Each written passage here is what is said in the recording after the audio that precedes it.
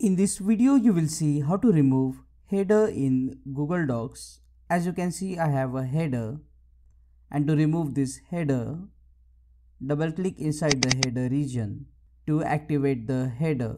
Now if you go to the Insert tab and if you click on the header and footer, you will notice that there is no option to remove header.